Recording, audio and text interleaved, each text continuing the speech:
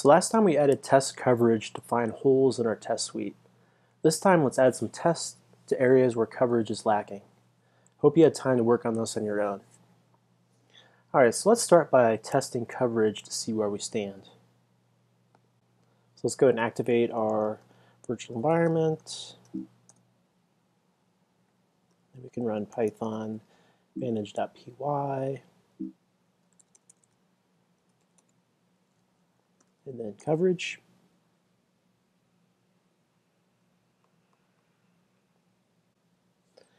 And so we're at 39% right now. And how about we go ahead and focus on the user model? And before we start, let's go ahead and refactor the test suite a bit by breaking our tests up into multiple files and adding them all to a module called tests. So right now it's a bit unorganized, our test suite, which will only get worse as we add more tests. And to save time, I already updated this, and you can actually grab the code from the repository within the test module here. Okay, so let's go ahead and open up Sublime.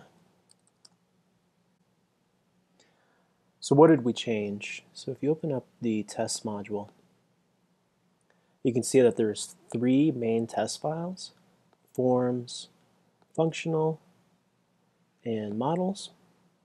And I also abstracted the setup and teardown to a separate file to keep the code dry, since this is going to be used in each of our test files. And you can notice how we're really only hitting the functional tests, which covers functionality right now. Now before we add tests, let's update our manage.py file. And we need to update the directory where the test runner searches for tests. So we can just put in tests and tests. And let's go ahead and run the test suite again just to make sure that everything works.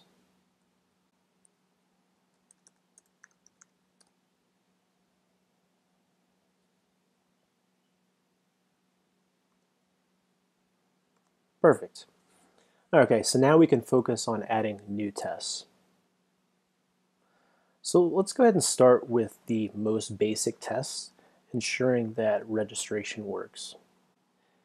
And we've actually already written this test, which you can see here, test user registration. So let's just go ahead and move this from this test underscore functional file.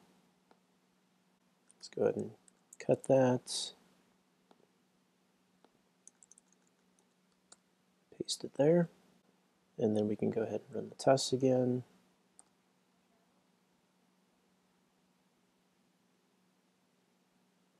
Cool. So we're going to add a couple more tests, and again, we're going to grab these from the repository for the sake of time. So let's go ahead and ensure that the ID is correct for logged in users. So go to tests, test models, go ahead and grab this test here.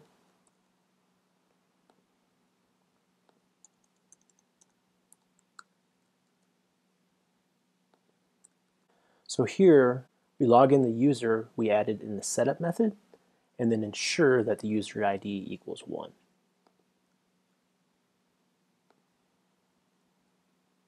So let's run our tests again.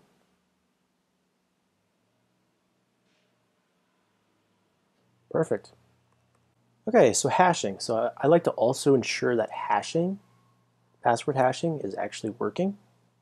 So again, let's open up grab the code from the repository here, grab this test here, go ahead and paste it in.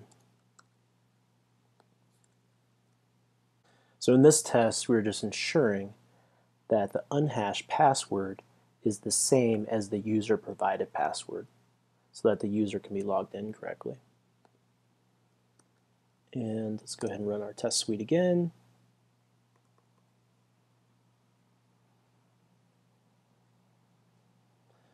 Perfect.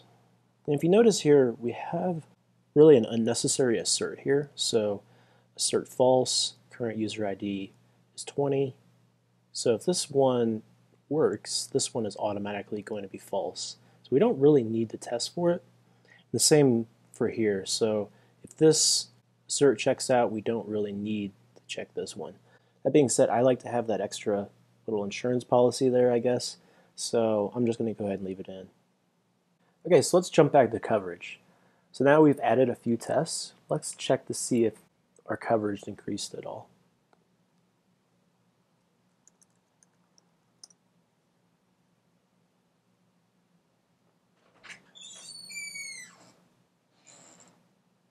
Nope, so we're still at 39%. So do you see how the coverage percentage can be misleading? We've added some pretty solid tests, yet coverage has not changed. Anyway, how about we attack coverage a bit and raise the percentage to appease our boss? And to do that, let's go ahead and dig a little bit deeper into coverage. We can go and open this up in our Finder, and then open index.html. And then we can drill down on our models, and let's see what we can test here. How about we test the representation method here, which tells Python how to print the objects. And to do this, we can just add an assert to our test user registration test. So if we go back to our test here, so test models, so we can say user equals, we want to go ahead and grab the user. So user dot query dot filter, we want to filter by email. So email equals, and that's going to be this email right here, of course, dot first. And then we can do self dot assert true.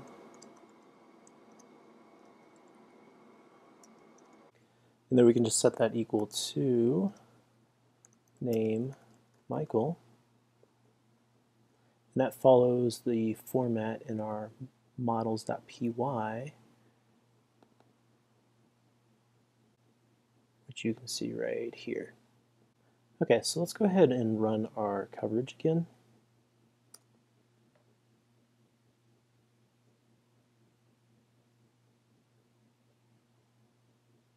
And so you can see that actually increased the coverage percentage by 3% in our models.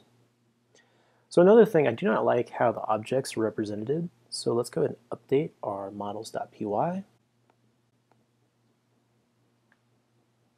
I'll just put a little dash there, then a closing thing there.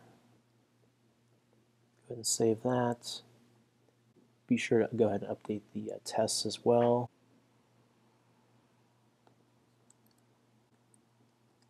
Then let's go ahead and run our tests again.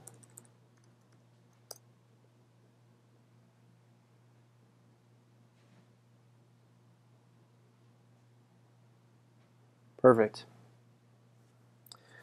Well, we didn't increase coverage as much as I would have liked, but we did get our test suite in place to really tackle testing. So we'll continue to focus on testing next time before we add the next piece of major functionality into our application. As always, try adding tests on your own. Comment below if you have questions or would like a quick code review. Thanks for watching, and I will see you next week.